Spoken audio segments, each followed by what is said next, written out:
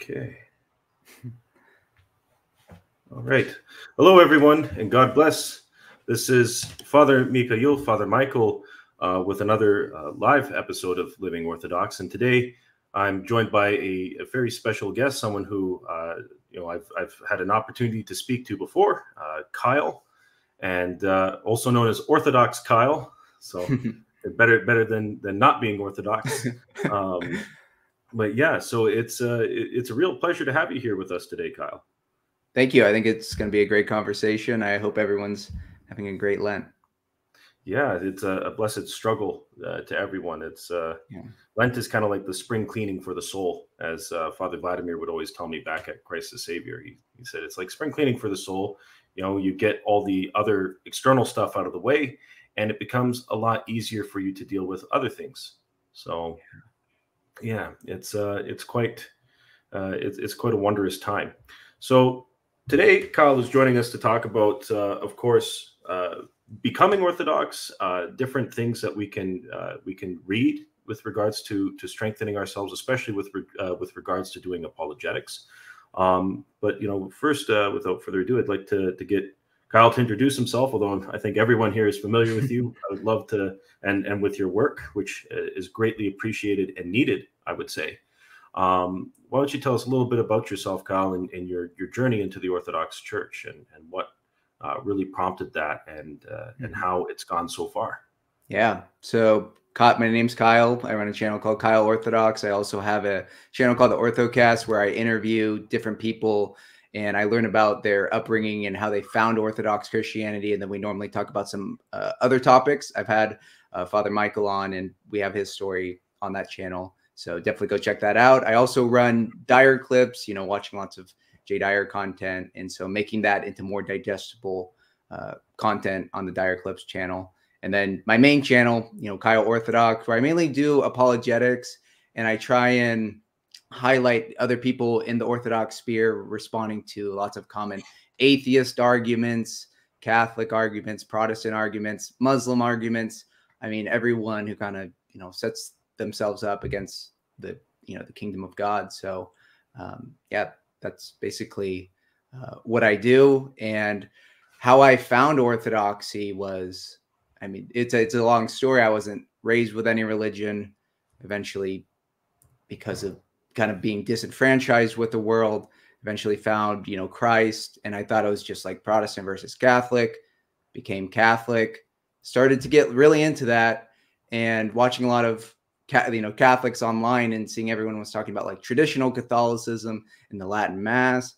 And so it was actually just at my local Novus Ordo parish where I started to meet more traditional minded Catholics, getting invited to Latin Mass and being like, wow, this is amazing. Like, it's just a way more reverent and way more traditional form of Catholicism, kind of keeping on to the traditions before the changes of Vatican II.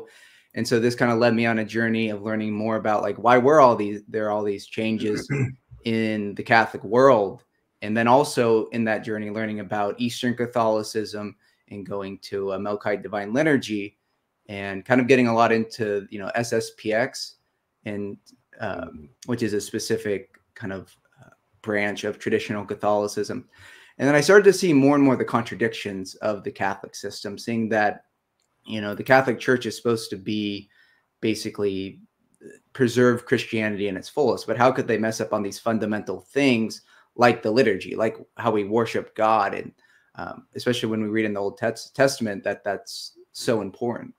And so luckily, well, by the grace of God, not luck, providence at this time, I came across Jay Dyer's channel kind of randomly because I actually used to have this other YouTube channel called Christian Simplicity, and someone subscribed to me and they just happened to be subscribed to Jay. I'm like, what is this channel? So I like click on that.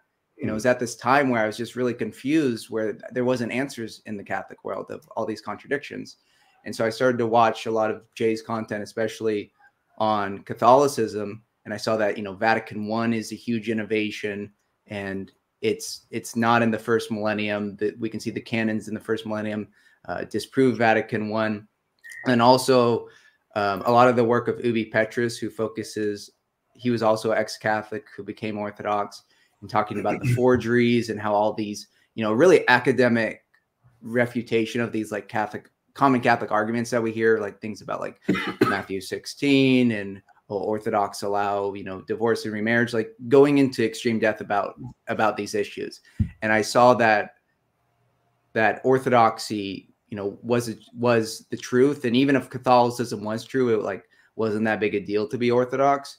So that next step was actually just like going to an Orthodox church. And, as soon as I went, it's like, this is so amazing. Just going, even in the Vesper services, like just feeling the presence of God. And the more and more I went, I felt like Orthodoxy is just so much deeper. Like I really didn't know Christianity, like what the purest form of Christianity was until, I was Orthodox. And I mean, even to this day, I learn more and more about the Orthodox faith. And it sets itself so different than anything else out there. And so now because of all this research that I've done, I've tried to, and like seeing all the bad arguments out there and like wanting to help people, I post a lot of content responding to these various different groups of, why Christianity is the truth, why, Orthodoxy is the religion of the apostles, and sharing that with others, encouraging other people to go to church, because, Orthodoxy isn't something we should just be doing at home. Like the best thing you can do is just go to your local church and, talk to your priest and, get involved. I think you're going to meet like-minded people. You're going to have a really, really great community. And it's so great to see all these people like reaching out to me and saying how grateful they are that they have like the Orthodox faith in their life now. Cause it's just like, religion isn't just something you can be lukewarm about. It's something that you're devoting your life to. So you just want something very like solid and serious and unchanging and truthful, and like having that, true relationship with Christ through the sacraments, through, reading the lives of the saints. You're only going to get that, that pure Christianity in the Orthodox Church. Very true. Yeah. Very true. It's one of those things that when you kind of discover it for the first time, you're kind of wondering, why didn't I find this sooner? Yeah, exactly. Yeah, it was the case for me, right? I mean, I thought, compared to everything else, and I don't mean it to be, I'm not trying to be funny or unfair when I say this, but everything else just was kind of lame after a while, right? It was, yeah. I remember going to the Catholic Church, especially, and being really uncomfortable, realizing that there were lay people, lay women, lay men, Susan from the parish council, handing out, what we believe to be the body and blood of Christ there. Yeah. And I thought, well, if this is the case, like this is a complete unveiling of the holy things. It kind of reminds me of the communist revolution, right? Where they had the unveiling of the saints, as they called it, where they would dig up the graves of the saints and desecrate their bodies just to try to disprove God, to say, oh, look how normal this all is, and to try to demystify. So it's very sad when we see that happen, because it can shake the faith of a lot of people, and we don't want to shatter the faith of people who are looking into the church from the outside. But that kind of happens inevitably in some ways, it would seem. Yeah, definitely. So Kyle, with your journey to Orthodoxy, what were some things you found most useful in terms of bringing you into the church? What was it that really stood out to you the most?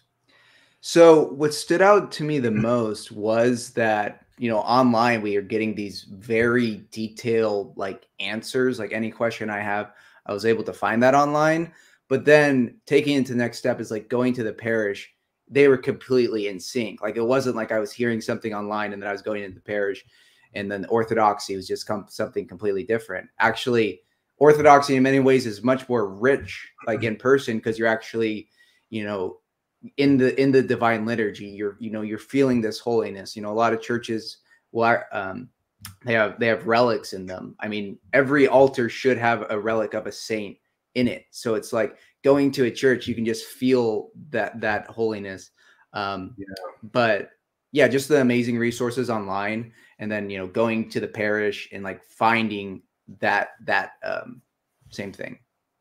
Yeah, no, and that's the thing. And a fun fact: not only is there a relic of a saint in the altar, a lot of the time there's also one in the antemince, which is the special cloth that we have on the altar that the priest unfolds after the gospel reading during the litany of fervent supplication. That always has to have either the relic of a saint or multiple saints. At Christ the Savior, we had more than one saint's relics that were stitched into the antemince. So it's this very beautiful thing that goes back to really the time of the apostles, right? Where in Revelations we see the saints crying out from underneath the altar for their blood that had been spilled upon the earth. And this is also why we celebrate the liturgy on the relics of martyrs and saints. So it's really neat to see that that kind of continuity. Yeah, exactly. Yeah. So Kyle, what got you into wanting to do the online apologetics? What was it that kind of sparked that? So because I was watching like all this, you know, Orthodox content, and I had always really been into apologetics coming from an atheistic background, you just have a lot of questions. And I remember seeing when I didn't know all the differences, I was watching all these like random channels like Frank Turek and Wretched and all these channels. I was always interested in just like, you know, how do we defend the faith? Because I saw the like goodness, truth, and like beauty to Christianity. So it's like, okay, well, how do we defend this? And how can I make a convincing argument to other people that the faith isn't unreasonable? So even when I wasn't Orthodox, I was always interested in that. But I always felt like the arguments weren't the best. Like they could be better. And so when I got into Orthodoxy, hearing people like Jay Dyer and Father Deacon Ananias and David Erhan, seeing how they approach these, you know, like the transcendental argument of God, and watching a lot of their atheist debate reviews, I realized that there's like a entirely better way to approach apologetics with like presuppositional apologetics. Like you shouldn't grant your opponent anything. You should get to like the root of their belief. And so seeing this, I used to have like I was having a work from home job and watching a lot of these streams when I was like looking into Orthodoxy. And naturally I just kind of like soaked a lot of it in, just watching hours of hours of apologetics of not only like against atheism. You know, I was really interested in the Catholicism issue because it's a really big deal to leave the Catholic Church. So I wanted to make sure I had a lot of research before leaving. I can relate. Yeah. And then, so because I had all this like knowledge on this, what first happened, the first video on my channel is why I left Catholicism for Orthodoxy, which is just a compilation of all of my research that I compiled during that period, because I wanted to explain to my Catholic friends like why I'm leaving the Catholic Church and why I'm becoming Orthodox, because it wasn't something I like wanted to do. It's like, it was really difficult to, coming from a secular background, to kind of like leave all, like I grew apart from all my secular friends. And then I finally found these Catholic people that I agree with so much. And then it's just like, I see all the problems in the faith. And it's just like, really like, how do I explain it to them? Especially since a lot of them were like raised in these traditional Catholic families. And like, so I made this presentation and I kept presenting it because I wanted to practice for when I showed it to all my friends. And I'm like, well, might as well just record it. So I ended up recording it, the best version after practicing it a few times. I uploaded it to YouTube, and I had prior experience with YouTube because of my channel, Christian Simplicity. So yeah, I uploaded that, and I'm like, well, might as well just share it with Jay. So I sent it to him, and then he ended up sharing it. I'm like, wow, that's cool. And I ended up getting a lot of views. And there were some other things I like wanted to talk about on my Christian Simplicity channel that weren't exactly in that niche, because that niche was more like minimalism, which is more like lifestyle and Christianity. So I started talking about some other things. Like I made a follow-up video, which is like the other half of my presentation of why Catholics should become Orthodox. And then I reported on some like other things that I was seeing. And then I started seeing that React videos were like really easy to make and that it was getting lots of views. I'm like, this is kind of like silly. Like React videos require so little effort and they get so many views.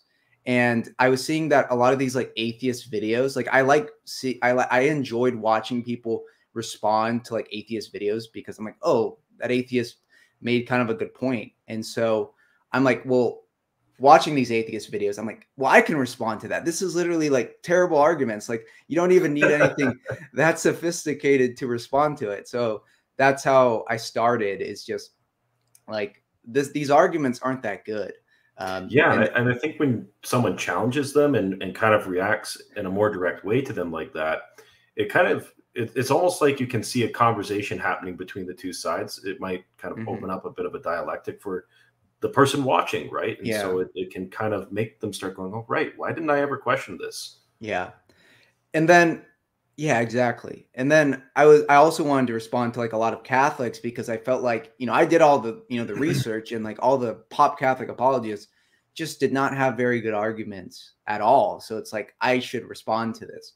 And I do have some regrets when I first started my channel, is that I was like kind of like I sounded too mad, or like too kind of like angry. Like I think maybe too convicted. Yeah, too convicted, and maybe definitely like, reading the Orthodox saints, like being more calm and like, thinking about like, you want to convince them if they're watching this video. You don't want to like just, you don't want to be bitter in your responses. But yeah, so basically I just started responding to a lot of these videos where I'm like, these aren't very good arguments, mainly just like atheists and Catholics. And I always made sure, because I was kind of scared if I like accidentally taught something wrong. So what I would do, and what I think every Orthodox person should do, is like don't rely on yourself, rely on what you read from like a saint, what you heard from your priest, what you heard from someone who's like a trusted source, instead of like, because when you're like speculating about, like this certain theology, especially when you're new, it's very easy to mess up, and you don't want to like publicly teach heresy. Like, so looking to other people and kind of repeat like the truth, the church fathers is just like repeating these like these timeless truths. So that's what I tried to do in my videos, is just respond to a lot of these. I'm just like, these aren't good arguments. And I think it will be helpful to people if I respond to this. And it was when I had like so much time, because I was in my like last semester of college, and I didn't have that many classes. So I'm like, I basically just got to focus on YouTube full time. And I just was able to just make so many videos. I mean, some of those videos I still like need to upload. And that's why, if you watch my videos, some videos I have a beard, some videos I don't. It's because I like filmed it. So it's not that you just grow a beard really, really fast. No. Yeah. But yeah, so that's how my channel started, is just making a lot of those React videos. And also people would just comment, like they would give me videos to react to. And then another one of my first videos was like Protestantism, because, I was never really convinced by Protestantism, but I thought it'd be good to like show why like I was never convinced. So I made a video, Protestantism Debunked, in 15 minutes, which actually did like incredibly well. But yeah, so just kind of riding that wave of, I've soaked all this in by watching so much apologetics, and I think I can do something that can like help other people. And so it's been really good, and I have so many great videos planned, and I think it's going to be, all this entire Orthodox sphere is growing together, which is great. Like I remember another video I made was, you know, best Orthodox Christian YouTube channels to kind of like highlight, hey, these are the people you should watch. But I remember like getting your comment because, you know, you just started your YouTube channel, but it's just been, it's been cool to see like all these channels grow together, like seeing your channel grow and have some viral videos. So I think I'm very optimistic about the future of Orthodoxy and online Orthodoxy. I think it's getting better and more refined with time. I think so too, and it's one of those things where it's always going to be a bit like navigating a minefield. Yeah, it's always going to be a little bit difficult. You will inevitably meet a lot of resistance. There's always a lot of temptation. yeah. And of course, you know, sometimes tone doesn't always get conveyed the way that you hope it does. And a lot of the time, especially for us more Slavic priests, because I am of Russian descent, but we tend to be very to the point, and sometimes that can be really difficult Yeah. to sell to people in North America. In other words, it can be really difficult for them to kind of understand where you're coming from when you're being direct and just cut into the chase. So what are some things that you found have been both obstacles and kind of helpful for you in being able to reach to people, and some of maybe the opposition that you faced? You know, what has been kind of a way you've had to navigate around that? Yeah. So, I mean, me personally, my approach at the beginning definitely wasn't the most mature. And so kind of refining that over time and finding, you know, like the proper use of memes. It's like, yeah, you're totally right about like being direct. But, you know, I think, you know, finding the balance of being direct and being truthful with someone, but not trying to be like overly rude about it has been like we can all let pride blind us. So it's like when you have the truth and you're really excited about it, it's easy to fall into that. I mean, that's where like the devil gets us. So making sure that we like, you know, have the Orthodox spirit when we're talking about it online. And we also have to keep in mind that a lot of people, it's not a logical argument like why they're not Christian or why they're not Orthodox. It's probably an emotional reason. Like most people kind of live based off emotion. So you can have all the logical arguments, but you just need to keep in mind like who you're talking to. Like if it's a friend or family member, just like, are they emotionally mature person? Are they interested in these type Are of, they very sensitive? Are they kind yeah, of stubborn? Usually with exactly. stubborn people, you don't want to force it. Exactly. You want to Yeah. be gentle, and a lot of it I think is exemplifying things. You can't, of course, give quarter for certain things. You can't you know, you can't allow for certain arguments to kind of escape, right? Like when you know, I've had family and friends who've fallen into a bit of syncretism at times, or Yeah. some very strange beliefs, and you have to put your foot down and say, well, we can't agree on that, but you know, you have to still make it clear that you love the person that's in front of you. Yeah. And that can be challenging for them to see it, and to remember that in the heat of the moment. So it's one of those things where I think we have to have a very solid prayer life when we're engaging in any kind of apologetics, be it in our personal lives or online. We have to maintain some stability in our prayer, right? Yeah. Exactly. Yeah. So, and in terms for you, is there some books you'd like to recommend, maybe for some of our people to get Yes. into this, to get their heads into the game, and then we can talk about some other things like maybe prayer books, and you know, good you know, prayer books maybe that are accessible for some people out there that might Mhm. struggle with certain resources like this. So we'll talk about that too. Yes, definitely. And before I go into the books, my godmother actually gave me this book, and I read the first page of it, and I thought it had this amazing quote on conversion. It says, "It's not the evangelical idea of a large number of missionaries fanning out across Asia or Africa and giving everyone a Bible. That's not how Christianity grows over time. It grows through enculturation, through marriage, and through kings. There is a mindset that says something like, go to other religions and replace. The Orthodox idea is to integrate, to take what is already present as good and real, and to make it full." And Well said. reading about the history of how Orthodoxy is converted, you know, being brought to nations, and you know, we're talking about North America. You know, Orthodoxy was first brought by Saint Innocent and Saint Herman in Alaska, and like seeing how they conversed with the Aleut people is very interesting. I think everyone should read those stories if you're interested about like the history of Orthodox evangelization, and also reading about people like Cyril and Methodius and like, you know, the apostles to the Slavs, and just seeing what was their approach to bringing the faith to people, and that can set the tone for how we talk with other people. But yeah, I would say Saints Kirill and Methodius are very important saints to read the life of if no one here has read them.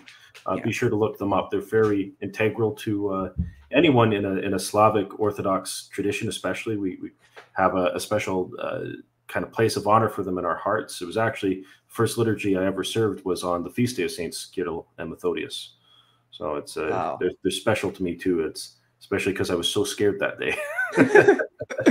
Wow. Sweating and shaking as you know, thine own of thine own. My hands were just the whole time. Yeah. So on the books that I would recommend, well, first of all, I would recommend, you know, if you're looking to get more involved at your church, I think a great idea is something like a book club, because it helps to read books together. Your priest will be happy, you know, you can involve him, like, so, you know, creating little things like that at your local church. But first of all, this is the book I have by far recommended the most, is Rock and Sand by Father Josiah Trenum. It goes through each of the Protestant reformers and goes through what they got wrong. And it's a very like academic and good text, but it's also very easy to read. I mean, the words are big. There's like pictures and footnotes, and, you know, Father Josiah Trenum, he's an ex-Presbyterian, I believe. And I think this is definitely one of the best books if you want to understand, if you're Protestant looking into Orthodoxy, if you're Orthodox wanting to understand Protestants, this book is going to give you a very good understanding of the Protestant landscape. And understanding the Protestant landscape also helps you understand America more, because America was founded on Protestantism. Good point. Yeah. And it's also a very engaging book. Father Josiah is actually a very, very good author. So yeah, he is. And I believe that it's also in lecture form on YouTube, or at least he has a few lectures on it, because I know the book, sometimes it's sold out. And so the next book I would recommend is Two Paths by Michael Weldon. It's basically Michael Weldon was Catholic, looking at the two paths, Orthodoxy and Catholicism, and seeing the contradictions in the first millennium. You know, the different chapters, it covers things like the forgeries, like how people, infallibility, all these ideas. And it's kind of evolved over time and weren't really found in the first millennium. Talking about the big contradictions between, you know, Vatican I in the first millennium, the pre and post Vatican II church. Basically, Vatican II modernized the Catholic Church a lot and changed a lot of their long established dogmas. And it's not that long. And I believe, Father Michael, you said that they actually read this in Jordanville at the so in the distance program for Jordanville Seminary, Holy Trinity Orthodox Seminary, that was actually one of the books that our professor had us read was Two Paths. I believe it was in either the first or second week of the course, and for our comparative theology, which is essentially just a course that helps you prepare to engage in the apologetics that you're naturally going to engage in as a priest. Yeah. And so it's an integral book, in my opinion. I think it's a solid recommendation. I'm glad to see that one there. Yeah. And then one of the best overall books that covers really all of these issues is The Religion of the Apostles. It's a really good one, actually. Yeah. It's by Stephen D. Young, but it's really amazing, because if you read it, not only does it kind of show the problems with Protestant worship, with rabbinical Judaism and Islam, because we can see that, you know, Christianity is the same religion of the apostles. It's the religion of Jesus, the way we worship, the Old Testament theophanies talking about the angel of the Lord, that, you know, the Trinity was always present.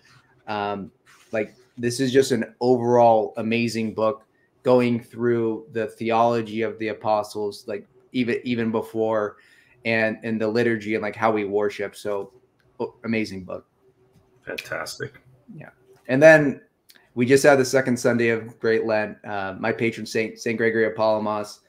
This is, I think everyone should read if you're looking into Orthodoxy, if you're already Orthodox. We hear a lot about Saint Gregory of Palamas, like hesychasm and essence energy distinction. But I recommend that everyone read his sermons, not only just for the theology of it, because he does a very good job of talking about Orthodox theology and making it very digestible, but it also is just very powerful about like what the point of, you know, Christian life is, you know, he's a monk, he's a very holy man. And again, it's a very short book. So overall, I think these books will enrich your faith and give you a better understanding of what we're going to what we're seeing the most of it, which is a lot of like Catholicism and Protestantism that we're trying to share Orthodoxy with. So I think those books will help a lot. And in honor of St. Gregory Palamas and that book as well, to plug my good friends at Uncut Mountain Press, the Apodictic Treatise on the Procession of the Holy Spirit is another really good one, especially if you want to understand the Orthodox response to the Filioque, which actually has worked its way into most Protestant sects as well. A lot of them accept the Filioque. So it's a really understanding the procession of the Holy Spirit, the homilies that Kyle shared. Definitely solid books. You can't go wrong reading St. Gregory Palamas. I think there's at Jordanville, I couldn't afford it at the time when I went to the monastery when I got ordained, but they also had this big, like I think it was like almost 100 US. It was this big book of his homilies by Mount Tabor Publications. Wow. It's massive. And he has a ton of homilies on the Mother of God as well. So, you know, maybe if you can find a homily on the Mother of God by St. Gregory Palamas, read it before Annunciation, because that's coming up. So, it's coming up this weekend. Glory to God. Mm-hmm. So another question I want to ask you, Kyle, is what do you think is needed to bring more people into the Orthodox Church? In particular, what do you think would really, or what does really appeal to young people about Orthodoxy, and what has worked in your experience and what you've maybe noticed in your end of things to help draw people closer to Christ? Yeah, I mean, I think the biggest thing is obviously it all starts at the individual level, that we are taking our faith seriously so we can be a good example to others and they can feel, you know, this peace around us. You know, as Saint Seraphim of Sarov says, you know, acquire a peaceful spirit and thousands around you will be saved. So first of all, you know, not everyone is going to have like a YouTube channel. So like at the individual level, like you can be the example to your friends and family of like how Orthodox Christian should live. And like, you can talk about, like, you don't need to be like an evangelical that's like always talking about it, but just like how you live your life and like sharing positive things about the church, you can be an evangelist. I know many people who were just, you know, they were just so excited about their faith that they shared it positively with their friends, not to just say, oh, you're wrong, and, you know, this is why you need to be Orthodox, but just like, hey, I'm really excited. I'm like looking into Orthodox Christianity and all of this. Like, you know, I would love if you came to church sometime. I mean, one of my close friends, he invited his friend, and then his friend invited his mom, and now they're like going to go on a trip to Serbia and like all of this, like to visit all these monasteries. And it's just because he was a good friend. And what I find is that when people learn about Orthodoxy, like the vast majority of them, like when they actually go to church and they hear the arguments, they're like, okay, this is true. I'm going to become Orthodox. I'd say on a very small minority, like there's a small minority of the people who like will hate Orthodoxy and say, oh, that's idolatrous, that's bad. The other big kind of sect is the ecumenists, where it's like, oh, we're all Christians, you know, I'm fine with the Orthodox. But I think that most people who are kind of interested in the truth, who wants like the most solid faith and are taking their faith seriously, if you bring Orthodoxy up to them in a good light at the right time, and you're not just like commanding them, and you are very fair with them and they like come to church, I think, you know, it will win over their heart, because it's like just going to the divine liturgy, like it's just like this is holy, like that holiness they're going to feel like if they go there. And not only like the holiness, but when you read our theology in comparison to all the other, you know, theology, it doesn't, you know, fall into these errors and to fall into these heresies. Like it's actually logically consistent. So it is. There's a lot of internal consistency in Orthodoxy, and I agree with what you said. A lot of it is being able to exemplify the faith, to live it, to be able to positively portray it. And a lot of the time, the inverse that some people struggle with is when they get excited, they sometimes get too quick to want to pick fights, to want to go out there, fight everyone, fight with their family. I've seen cases where husbands and wives have fought over it, and where you know, or sons have fought with their dads, and I mean, it's going to be inevitable a lot of the time. You know, there was a little bit of kind of back and forth when I was first converting.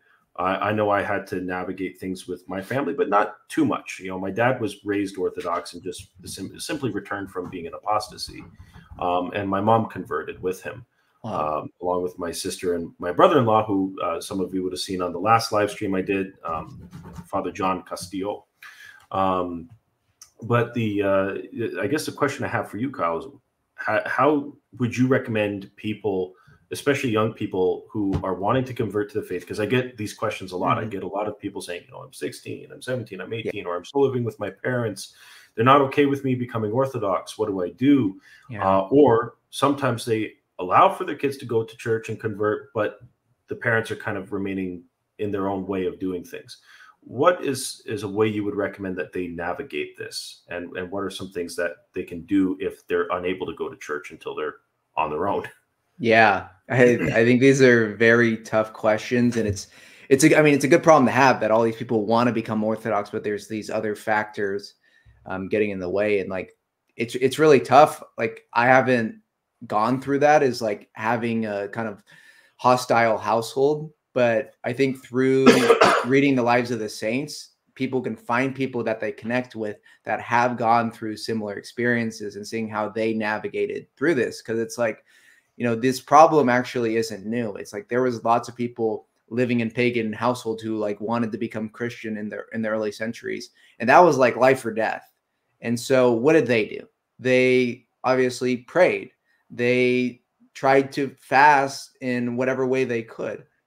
This doesn't always mean food. Again, the fast is a tool for us to grow closer to God. So I mean, even if it's like a TV fast, a video game fast, these are lots of good things that you can do at your house if you don't have access to a church, if your parents don't let you.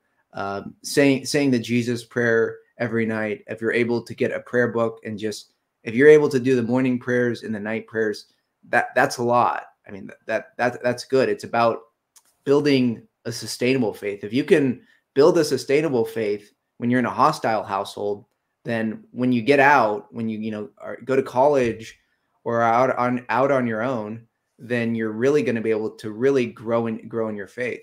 So just like see the light at the end of the tunnel, that, you know, this is your cross to bear right now. I don't think you should don't get into arguments with your parents, just because it's just gonna make it worse. It's just gonna make them more closed-minded, unless your parents are like open-minded and willing to have, like, if they're asking questions and, you know, then definitely make sure you're ready to answer those questions, but to be patient and not expect them to get it right away either. You know? Yeah, exactly.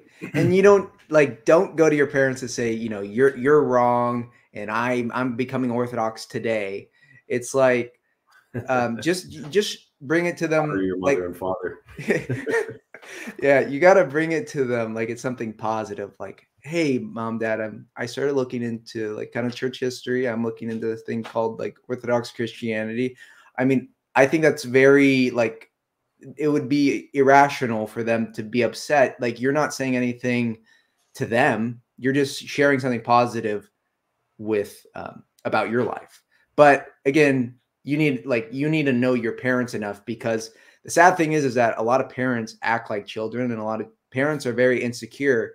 Like Yeah. if they see their child has done like all this research, they may have some projection, say, oh, you can't do that. You have to go to my church. So Yeah, because parents, and speaking as a parent myself, you get kind of tender when it comes to your kids, and yeah, I think where it comes from, to be fair to some of these parents who are resistant, I think where a lot of this comes from is them feeling like they've somehow failed or are inadequate in terms of what they've taught you and presented to you. And it's very hard, because as a parent, at the end, for us, this is all we're going to have is what we teach our kids.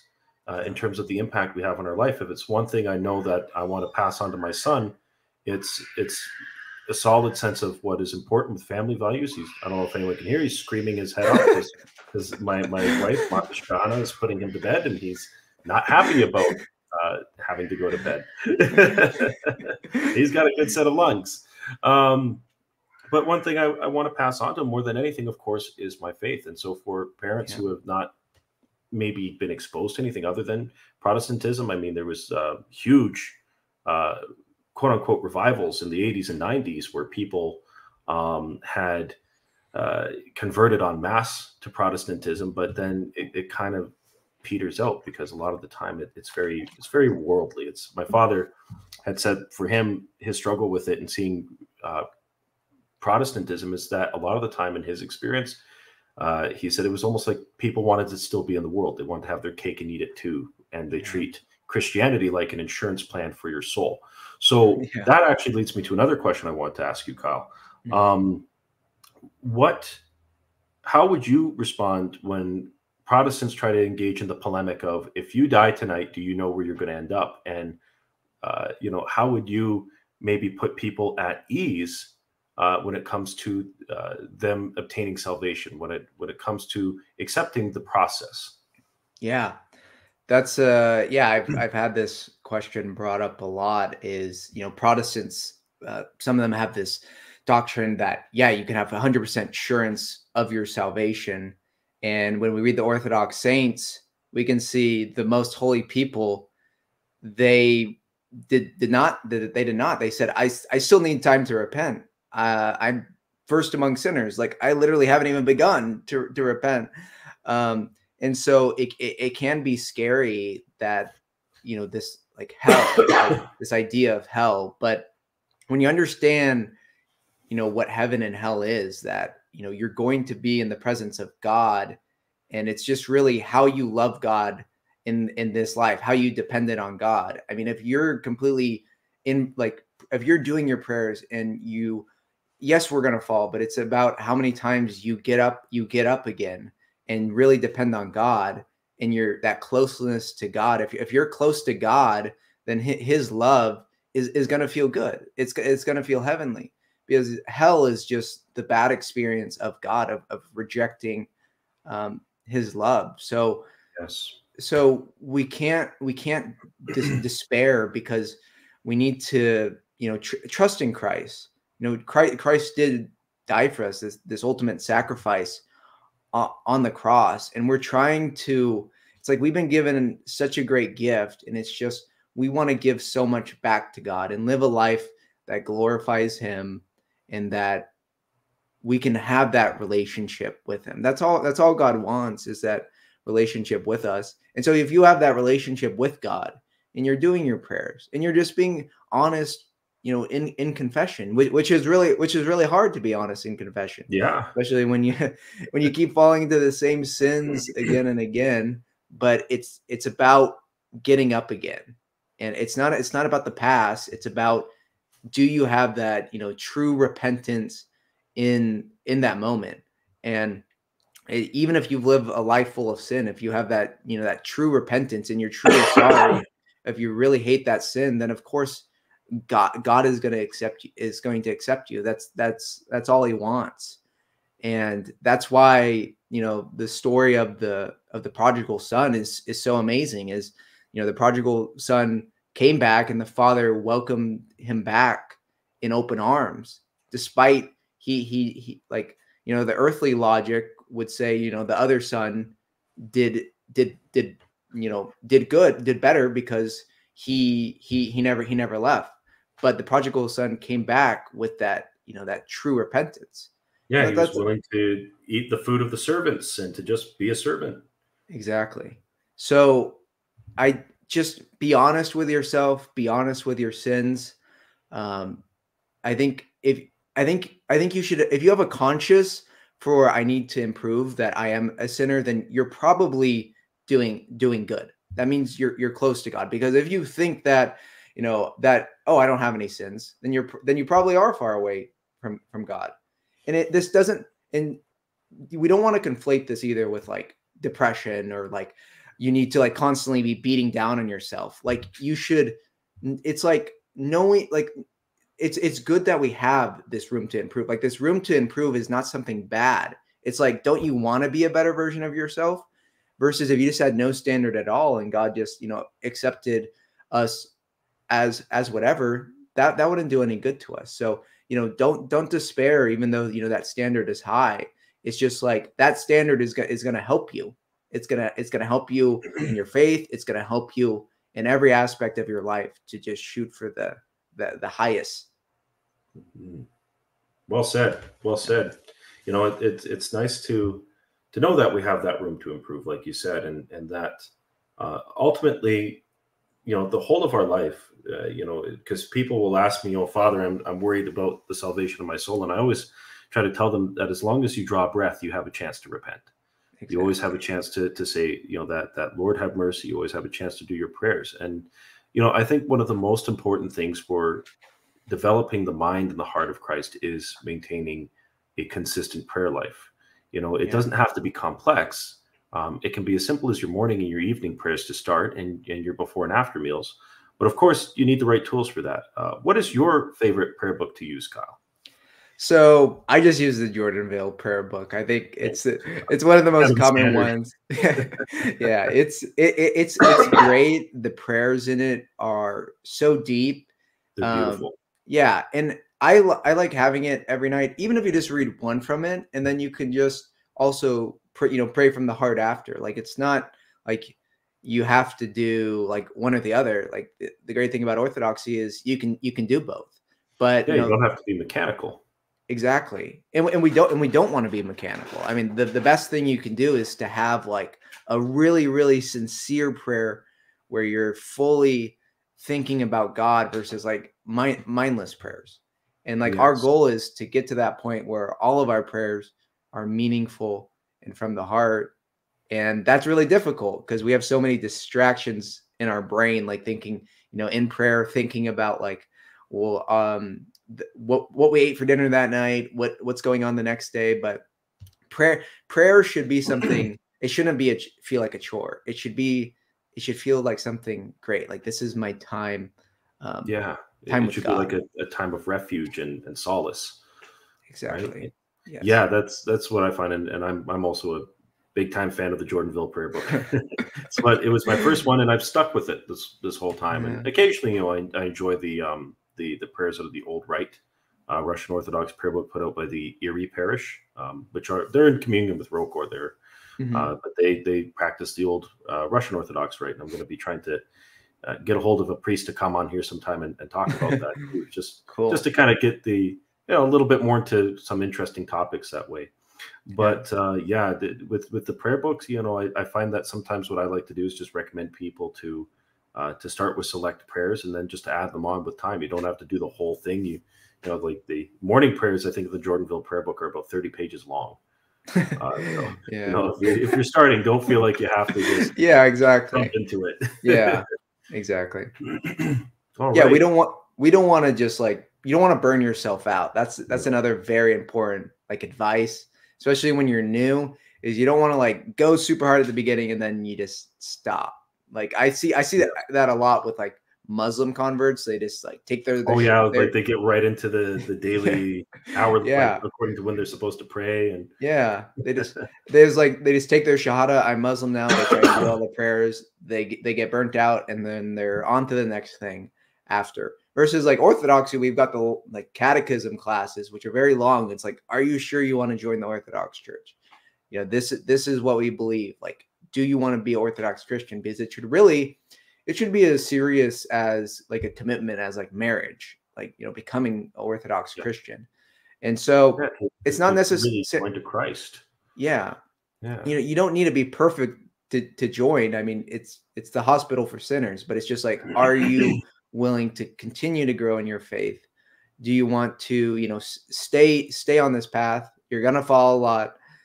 And it's just, are you going to be able to sustain this Yeah, for your life is the goal. absolutely. It's a Yeah. lifestyle too, right? And Yeah. prayer is, you know, it's like Saint Ignatius Brianchenov wrote in one of my favorite books that I'm going to start probably doing more catechetical talks from is The Field by Saint Ignatius Brianchenov. And because I've been revisiting it lately, especially throughout Lent. I like to, you know, have a few things going, like a you know, book that's like spiritual counsels or homilies or teachings from different fathers.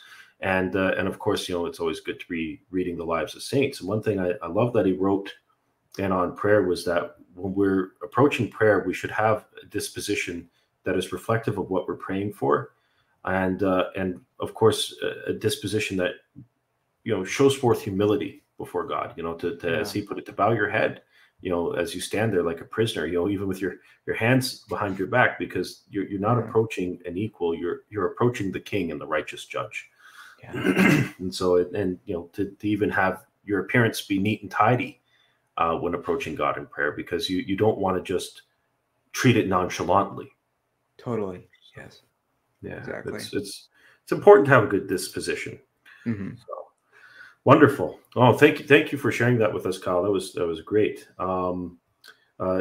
Before we maybe get to a couple questions and then wrap it up, so that we're not too late, so we're, you know, I think we both want to go to sleep at a reasonable hour.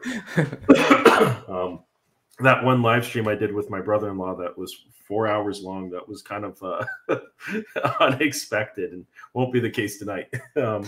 But where can people get in contact with you? Do you have a Discord? Do you have well, I know you do, but for the sake of the video, Discord, you know, social media is kind of places where people can reach and interact with your work. Yeah, so you can find me on YouTube, Kyle Orthodox, Orthocast on YouTube, Dire Clips. If you want to reach out to me, I try to respond to every single email, every single message on Instagram or Twitter. So if you have any questions, reach out to me and I'll probably respond. Wonderful. Yeah. And you have a Discord, right? Or oh yeah, and the Discord where you've been teaching some Q&A classes. If you guys have any questions for Father.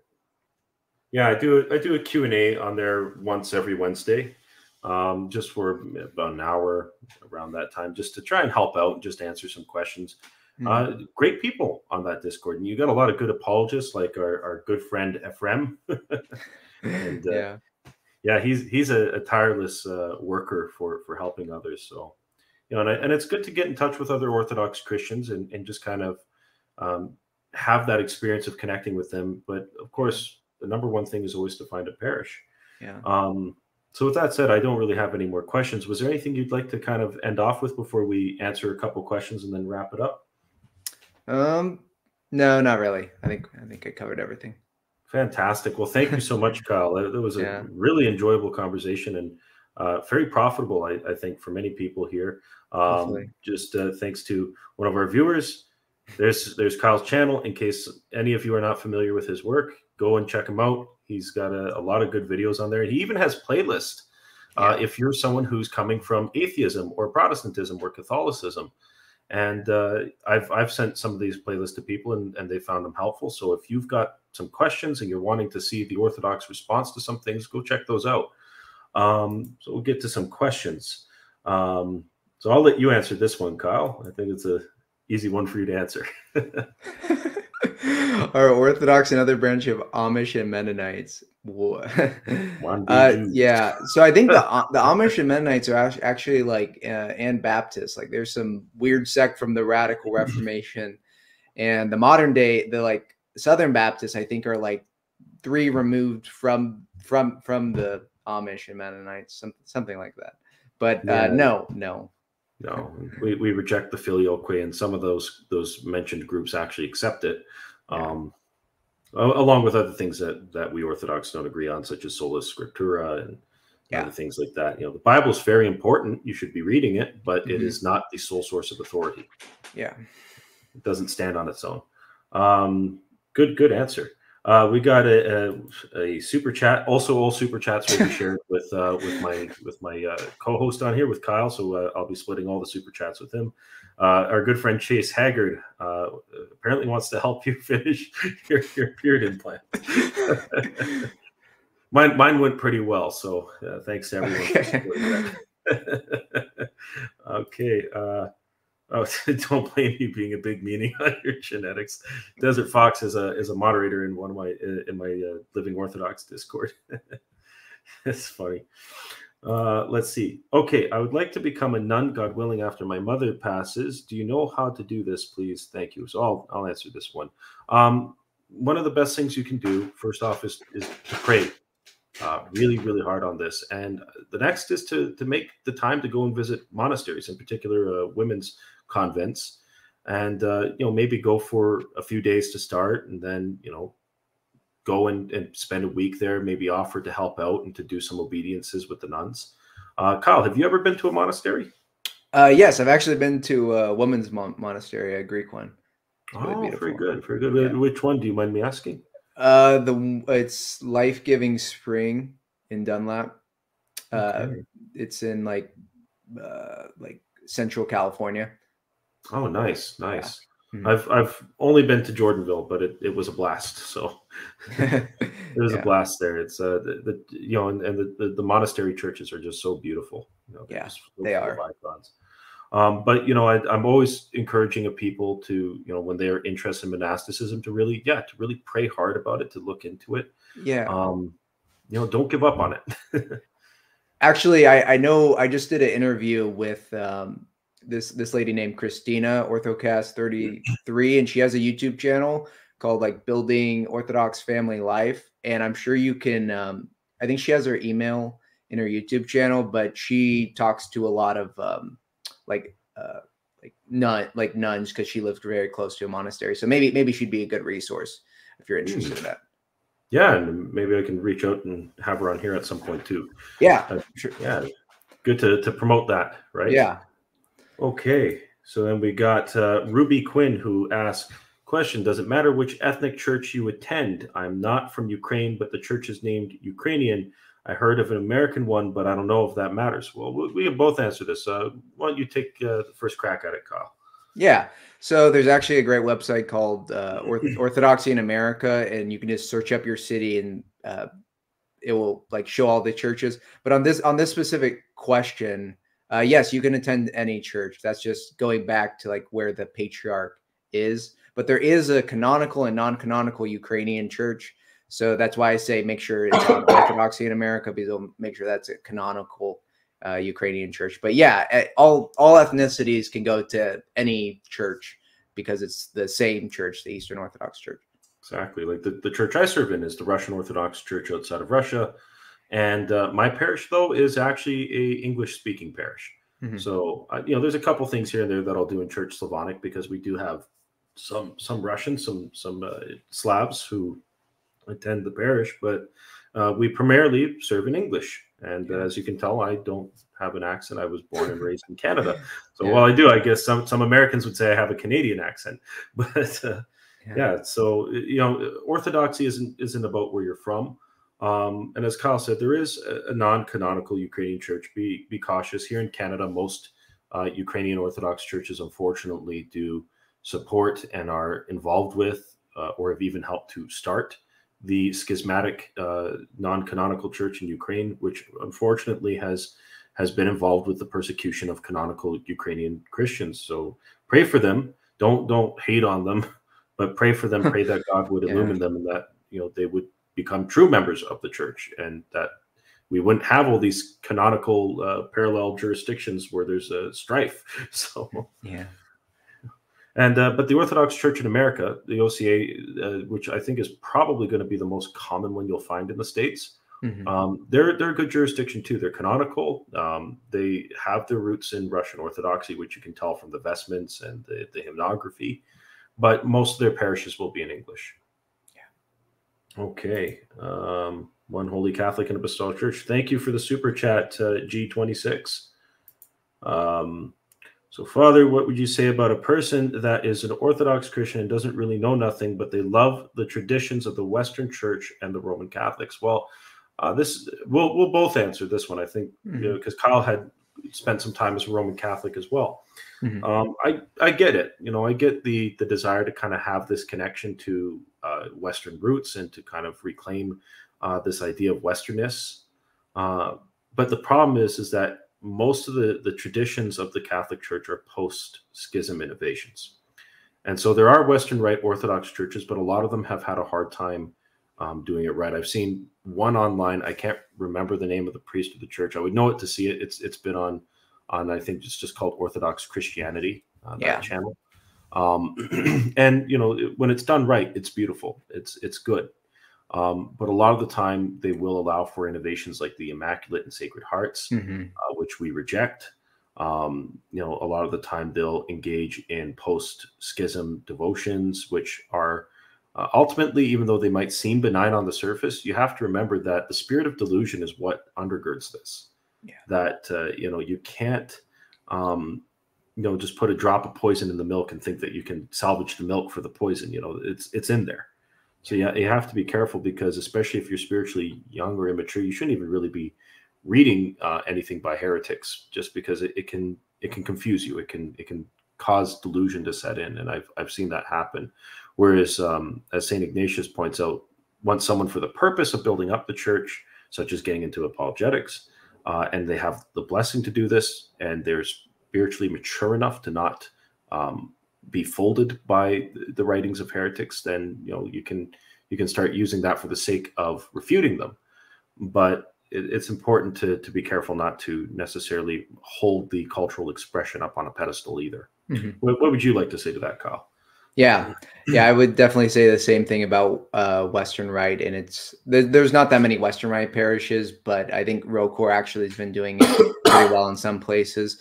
But I'd say definitely give the Eastern Rite a chance. Like me, a Westerner who loved the traditional Latin Mass, when I went to the Divine Liturgy, I loved it even more. It was just like, to me, I just loved the entire Eastern aesthetic. And everything, the Eastern chants, like it was just, especially the Slavic chants, they just so deep, and like they portrayed emotions that we don't often hear in Christianity, like just this sorrowfulness, but also like the hope and joy. So I think if you go to a few different Orthodox churches, even though they are Eastern, you'll find one where you feel at home. Glory to God. That was a good answer. Very good answer. Let's see. Isaac, thank you, Isaac. Old Rite enjoyer, praise be God. Yeah, I've always had a soft spot for the Old Rite. I've always loved it. If I ever had the opportunity to learn how to perform the Old Rite, I certainly would. I think it's a beautiful part of Russian heritage and Russian Orthodoxy. It's a very Christocentric liturgy. It's still the liturgy of Saint John Chrysostom, but there are some differences in how it's executed. I'm just not, unfortunately, too well versed on that. I'm kind of more familiar with their prayer rule now for their morning and evening prayers, the way they do their hours. Very beautiful. So if anyone is wondering about it, you can check out, and if you're in the Erie, Pennsylvania area, check out the Church of the Nativity. There's also another church outside of that area. I can't remember which part of, it's just about 40 minutes from Erie. It's another Old Rite church, but that one's directly under the MP. However, that one is run by a priest who I've had a lot of wonderful interactions with, by the name of Father Seraphim Wing. So if you've ever seen him on Facebook, or you're looking for an Old Rite church, and if you're in the Pennsylvania area, especially near Erie, you'll find a couple of really cool Old Rite parishes, and they're actually doing really, really well. They're seeing a lot of converts, which doesn't surprise me. A lot of people coming from more traditional Catholic kind of backgrounds, like Kyle and myself did, were pretty drawn to the sober worship of the East. Father, we're supposed to add the selection for Matins in our Sunday morning prayers from Jordanville Prayer Book. No, if you're attending I mean, you can. There's nothing wrong with doing that. But typically, if you're attending if you're in a roll call parish, such as mine, and you attend the all-night vigil, you will get Vespers and Matins all at once. And if you're in the southern Alberta area, come pay us a visit. We start at 5:30, so you'll get home at a decent time. Thank you. Oh, thank you, Slow Boy. Thank you.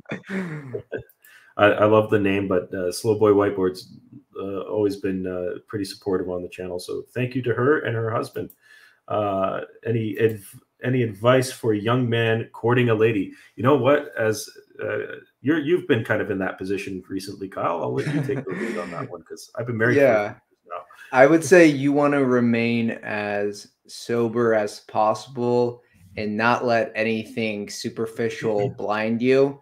Like you need to be putting God first, and God may have put this person in your life, but you just want to make sure that you're not giving into like lust, and that's why you like them, because you're going to hurt their feelings and their feelings.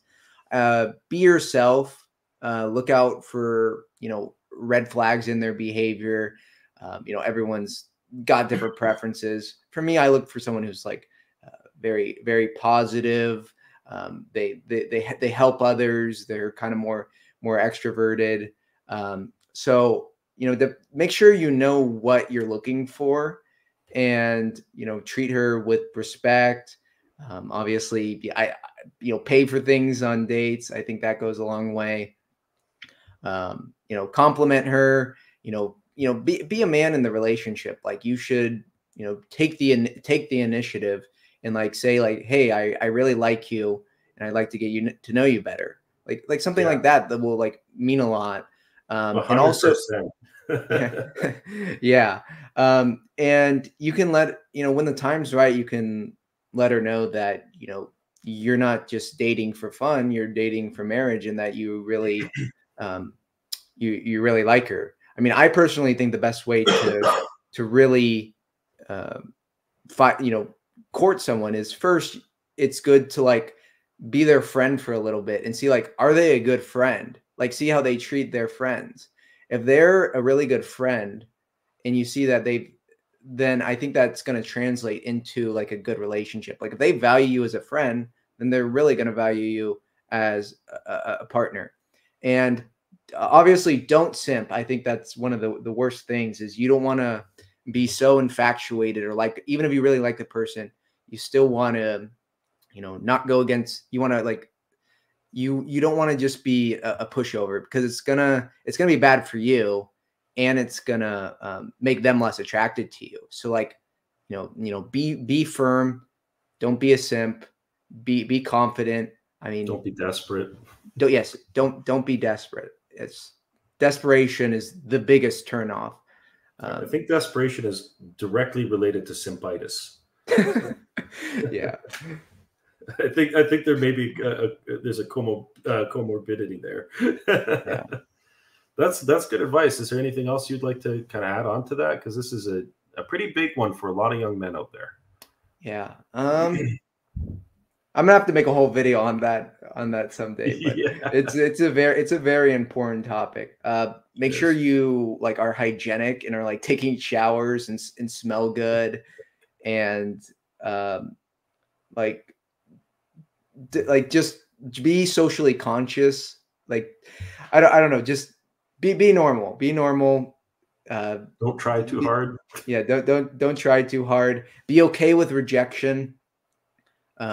I mean, that's how you have to succeed in life, is you can't be so desperate that you're scared you're going to lose it, because then you are going to lose it.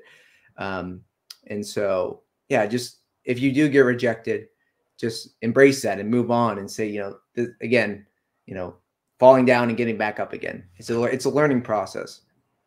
And for single men, and I mean, this is also for men who are engaged or married, but especially one piece of advice I'd love to give to a lot of single guys out there is make sure you get rid of all your bad habits. Exactly. Stop going to sin.com, be sober, and make sure that you have a good schedule, that you're keeping a routine, that you're taking care of yourself, and that you're not just wasting hours in front of the TV. Yeah. Make sure you're doing things to be proactive and to build up your life to be, financially viable. Very important. Yeah. Oh yeah. One last thing is, I think you should pray before dates. I think that's something very good to do, very very authentic, and that will kind of set the tone for your relationship. Like if you're putting God first in these kind of like early dates, like, hey, can we just pray before we go on this date? I think it will. I mean, it will help. Absolutely, fantastic advice, Kyle. I think that'll help a lot of people. Your vid on COLG. I'm not sure I understand. Help me see through anti-COLG cold lies. Someone help me understand this.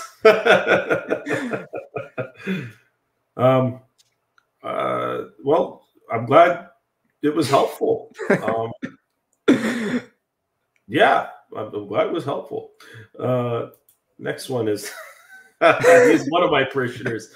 Oh, that's a trick question, Constantine. It's we priests aren't supposed to have favorites, but just know that I love all of you, and I'm very grateful to have the parishioners I have. He's one of my guys. Hope you and the wife are doing well tonight. Keep Mitch Murphy in your prayers, guys. He's going to be a dad real soon. Pray for him and his wonderful wife Helen. They're expecting their first baby in May after Pascha. So wow. What a blessed time. So keep them in your prayers. Keep praying for them.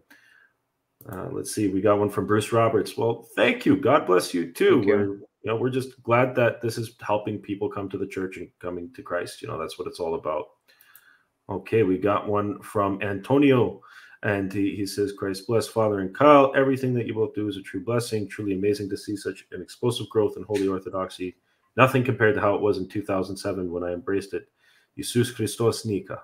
Well, God bless you, Constantine. Thank you. Antonio, Constantine as well. But God bless you, Antonio. Thank you. Thank you. We're happy to just be of service. We've got a super chat. Thank you. So like I said, all super chats will be split with Kyle. So we'll, this goes to supporting both groups. So thank you so much. Let's see. So we have, I think one or two more questions that I caught here. Yes. Excuse me, I'm somewhat new to the Orthodox faith. I got a good understanding, but how can I biblically explain orthodoxy and traditions to my devout non-denominational parents, Protestant parents? Kyle, why don't you take that one? Yeah, so like I said earlier, I would definitely, before you discuss these, like definitely just kind of think about your parents' maturity. Like, are they open-minded? Are they going to get mad about this? If they are open-minded, you can just explain that you're looking into orthodoxy. And, going back in church history, like looking at the very beginning, Christ established a church and he promised that church would, never defect. And, in a book like The Religion of the Apostles, it will give you basically all the evidence you need and show that all the kind of practices that Orthodoxy has today, we're doing the same traditions as the apostles, because it's just been handed down from them, which we got from Christ.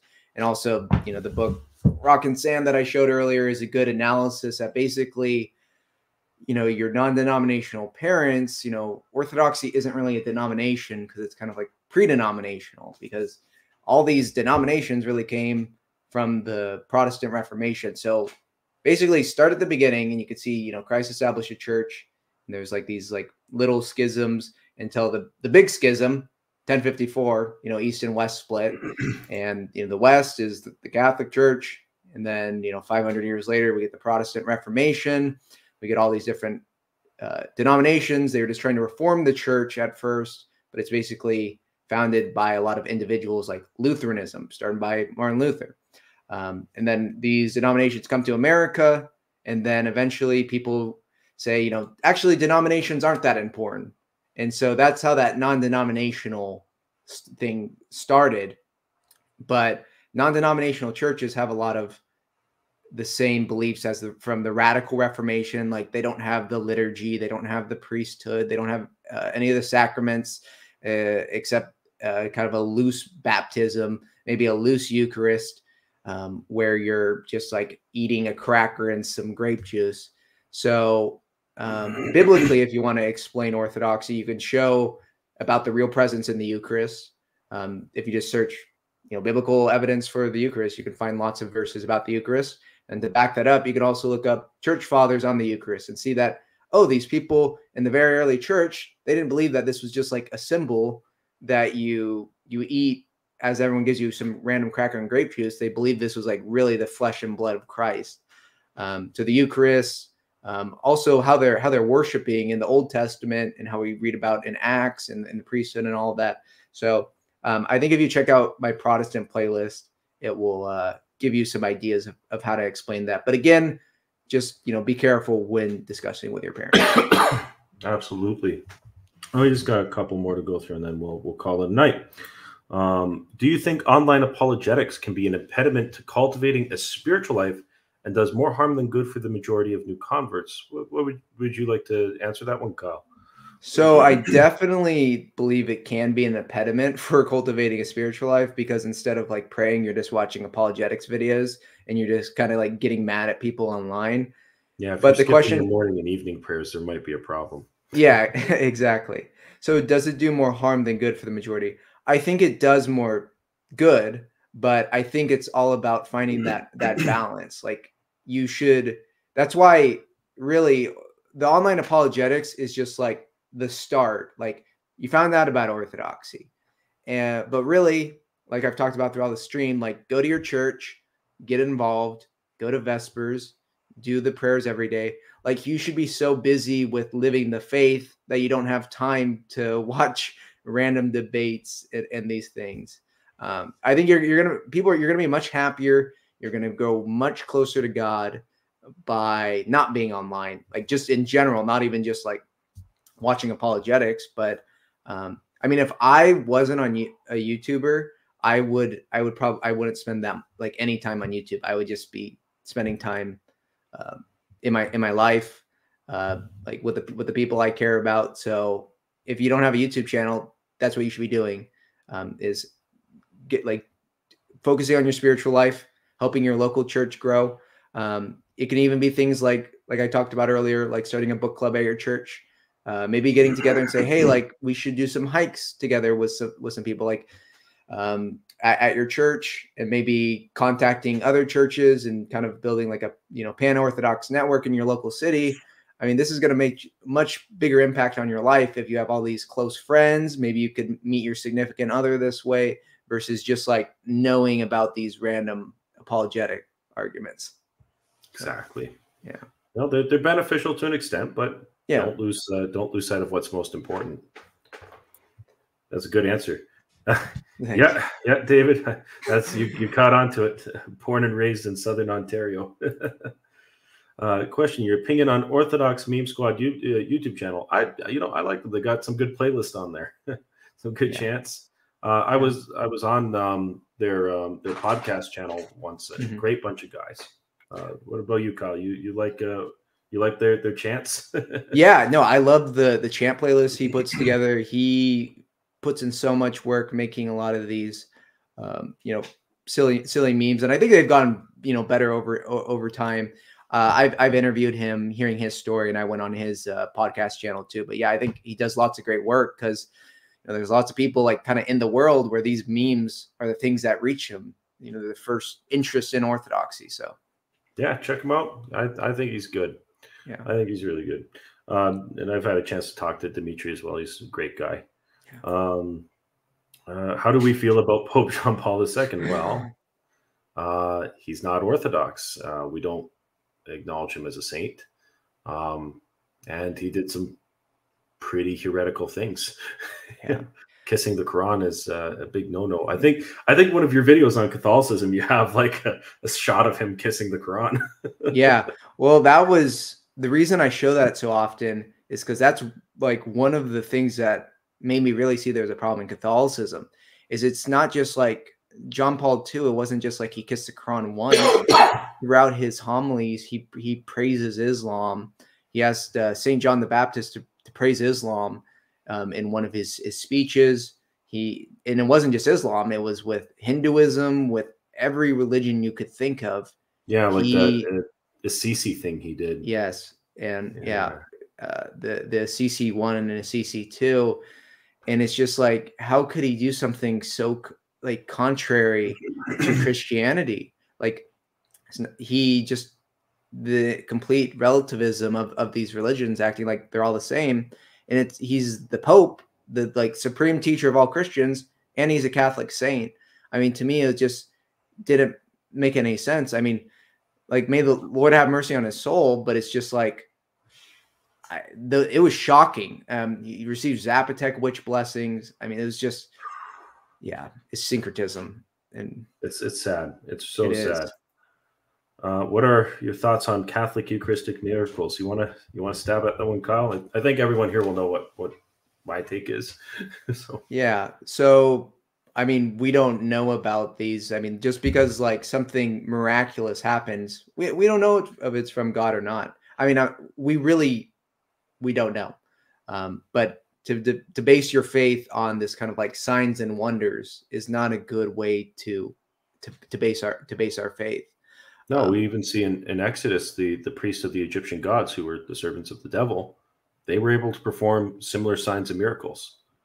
Yeah. So Exactly. there's of course a difference. God has the ability to create; He has the ability to do things, but the devil can move things materially. He can make things appear a certain way. And of course, because we're not in communion with them, we believe that they are cut off from the body of Christ and that they are, they don't have grace. So we as Orthodox, on a canonical level, do not accept these things. Instead, we pray that they will eventually overcome their confusion and return to the church. But yeah, it's like Kyle said, don't get caught up in signs and wonders.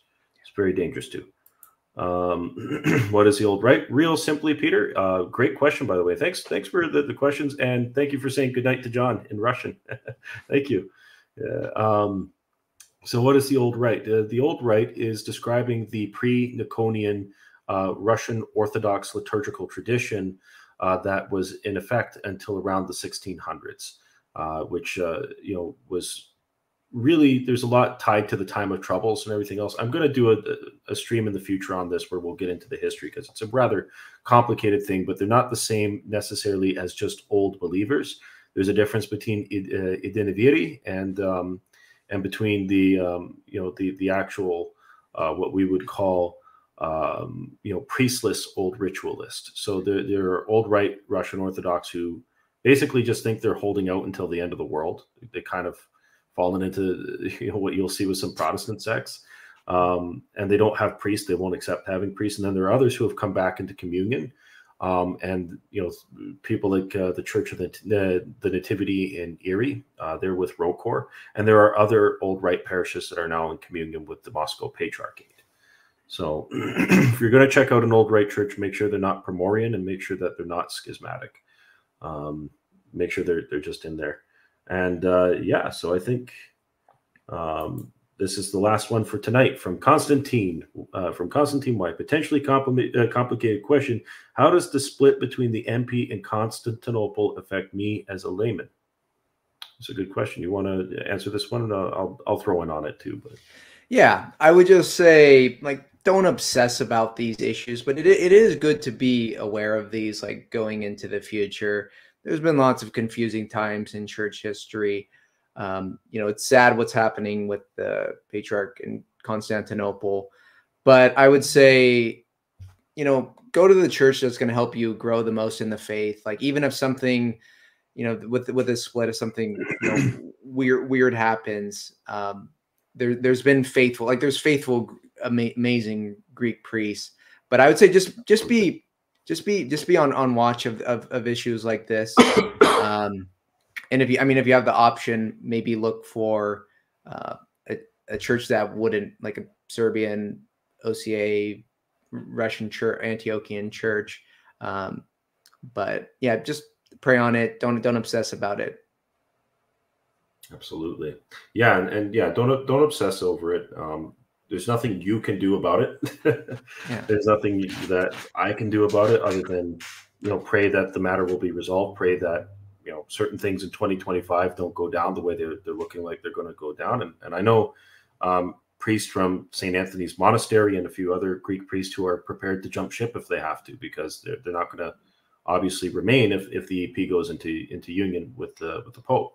At that point, yeah, avoid it. But in terms of the MP-EP split, I've never, in my experience, seen people from the Greek Archdiocese of Canada be denied communion in ROCOR parishes. We don't really level that on the layman. It's something where my bishop just makes it clear that we're not supposed to concelebrate, that we're not supposed to engage with them on a liturgical level as priest. But that, if, for example, if a lay person's traveling and they want to go to church and that's the only place where they can go, then, or if they've moved and that's the only thing in their city at the time, then you go receive Christ. Go for Christ. Don't go for anything else. So, all right. Well, that's all for tonight, guys. Sorry we couldn't get to every single question. We'd be here probably for another 3 hours if we did. But thank you so much to everyone who joined us for tonight. Thank you for the super chats. Again, they'll be split between Kyle and myself. And be sure to go and subscribe to his channel if you haven't already. He also has a good channel called Orthocast where he does a lot of interviews. One that was pretty helpful for me here in Southern Alberta was your one with regarding ex-Mormons and Mormonism. Yeah. So, yeah. There's something for everyone there. I really, really enjoy it. So go check out Orthocast. You'll see a lot of good conversations on there, and you might find something there that'll help you on your journey. Be sure to also check out his Discord. I also have a Discord. I'll be including the links to both later on in the description on here, probably tomorrow, as well as I will be providing links to the books that Kyle shared and recommended. And please be sure to check them out and avoid purchasing on Amazon if possible. And if not, well, just I hope you benefit from the books. Hope you benefit from this chat. So thank you, everyone. God bless you all. Have a wonderful night. Thank you for joining us, Kyle, and hope to have you back on here at some point. Yeah, totally. Anytime. Right. Thank you. God bless you all. Good night. Okay.